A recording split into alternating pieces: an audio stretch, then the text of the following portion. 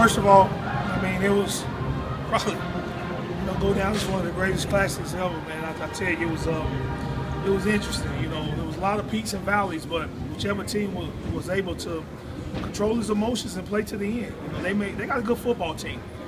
Both teams played and competed with a will to win, and we was fortunate. We came out on the winning side. I mean, it came down to the very last play of the game to decide this one, and I think that make it interesting for fans. And I thought that was the price of admissions. But we're fortunate to come out as the winners.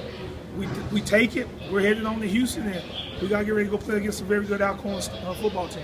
What can you say about Austin tonight? Freshman in this stage really performed well. I mean, he's been playing well all year. I think it's you guys that put the pressure on him. I mean, he's just a young man playing the game of football, which he's probably been doing a long time.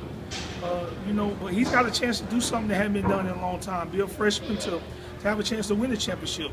He's outstanding. I think when you look at his numbers, they're right up there with anybody else that's playing well. He don't turn the ball over a whole lot. He did a great job of throwing the deep ball today, and we did a great job of catching it. But he's as advertised. He's truly a very good quarterback.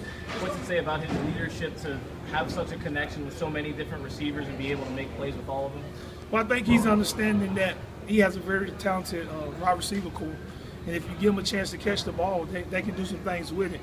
I mean, you cannot double Willie Quinn. You got 89, you got 81, 9. I mean, we got so many guys. You got tight ends, running backs.